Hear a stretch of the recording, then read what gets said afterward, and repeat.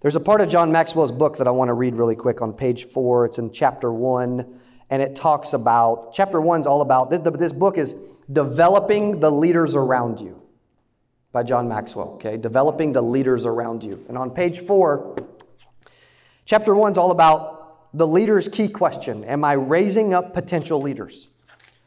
Well, I love this story back when he was pastoring a church, so I wanted to share it really quick. I've been reading it lately, and this stood out to me. He said, an organization's growth potential is directly related to its personnel potential. When conducting leadership conferences, I often make the statement, grow a leader, grow the organization. A company cannot grow until its leaders grow within. I'm often amazed at the amount of money, energy, and marketing focus organizations spend on areas that will not produce growth. Why advertise at a customer's number one when the personnel have not been trained in customer service? When customers arrive, they will know the difference between an employee who's been trained to give service and one who hasn't. Slick brochures and catchy slogans will never overcome incompetent leadership. In 1981, John Maxwell writes, I became the senior pastor of Skyline Wesleyan Church in San Diego, California.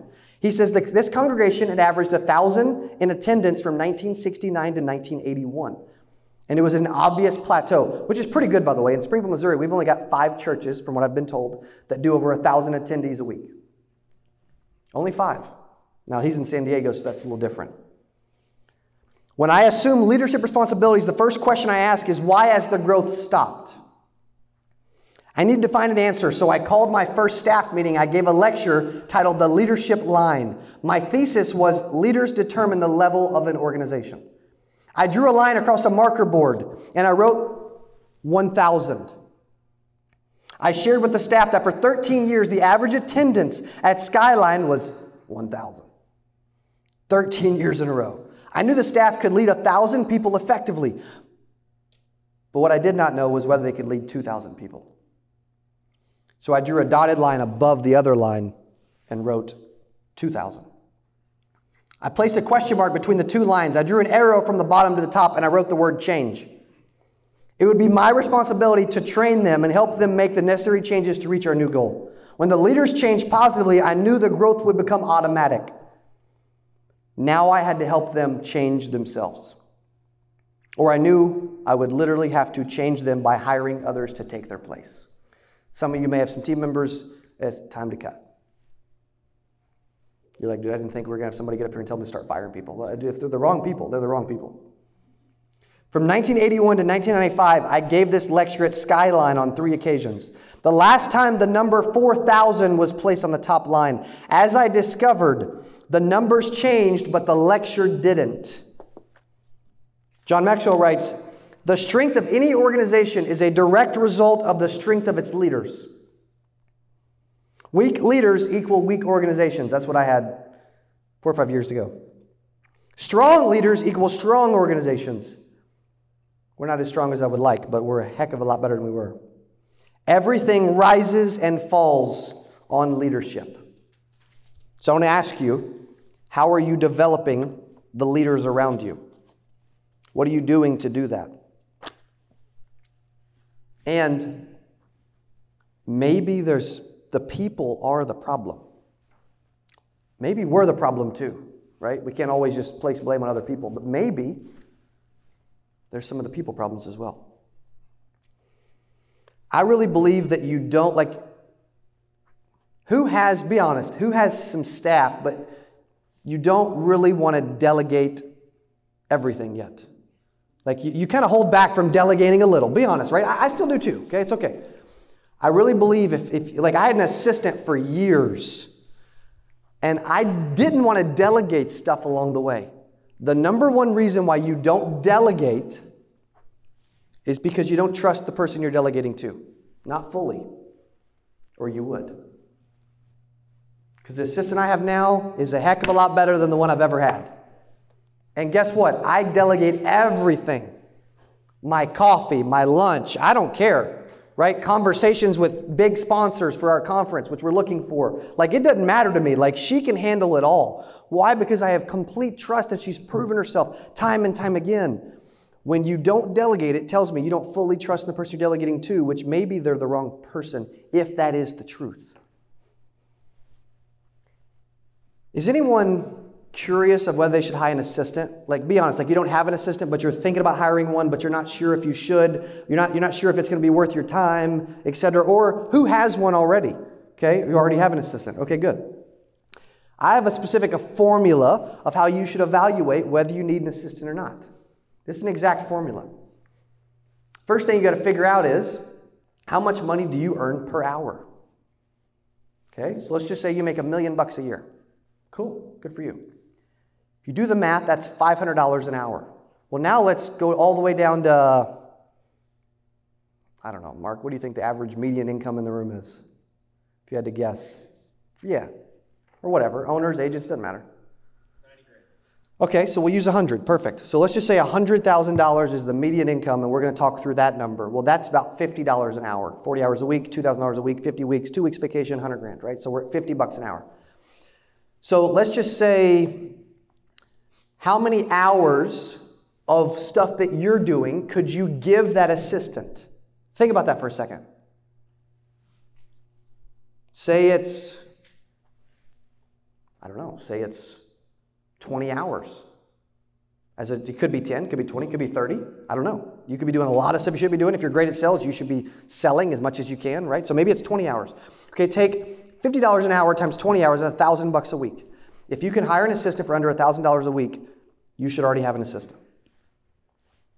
Let's just say you get an assistant and they're part-time and they're only $500. They take those 20 hours off you, and say it takes them 25 hours to do the work you did in 20 hours, right? Whatever.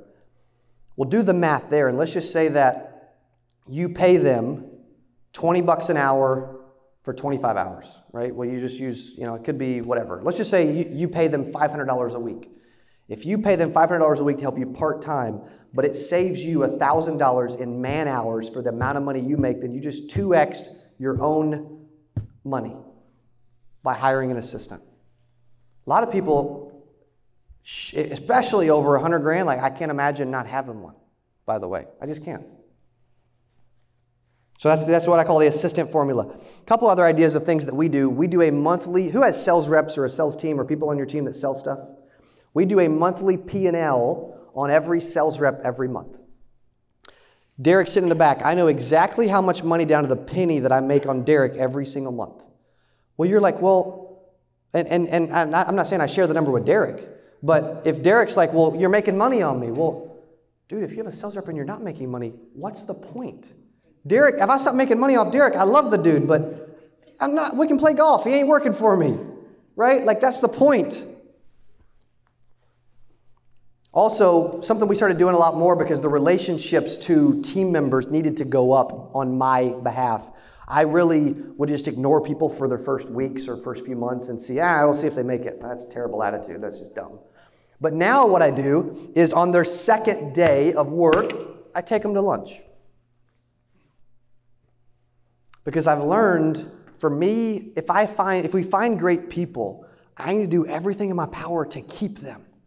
I need to do everything in my power to hang on to them. I need to do everything in my power to make sure that I know them as a person. Don't mean I have to go drink with them on the weekends or whatever, but I need to have as good of a relationship as I can with them. They need to trust me. They need to feel good about the position they're in. We need to have some type of a relationship. It can't just be I know nothing about them and I'm paying them. Because guess what? The next person that can pay them more, they will leave. So I've been committed to getting around, like yesterday, because tomorrow, I've been told, I don't know if this is true, tomorrow's Employee Appreciation Day, supposedly, okay? Well, I'm not going to be at the office. My wife's not going to be at the office, so we got our entire staff sushi for lunch yesterday because of that. Well, those are things that people care about, right? Those are the small things. Like we write them cards or when we're around the conference or for Christmas or different stuff. We actually give them cash bonuses right after our conference every year. Like we're looking for ways, how can we even have an operational pool where we share in some of the operational money that a sales rep didn't sell and it's house revenue. Like we're always looking for ways to benefit our operational staff as much as we possibly can by doing what's right for them and believing in them and building a relationship with them. Right? Like you could ask yourself, hey, am I doing everything I can to retain excellent people, because it costs a lot it don't always just cost more money. It costs time, and then you lose somebody, and then you've got to go do their job. Like I remember several years ago, I would say 3 years ago, because we have a marketing agency in a different building as well. Well, the company was a lot smaller. I was involved in the marketing agency. I got really upset. We had some clients that weren't happy, etc. Right? Well, I took it personally. I got really upset. I got upset at the staff. I got so upset that I kicked everyone out of the office, which is also really dumb.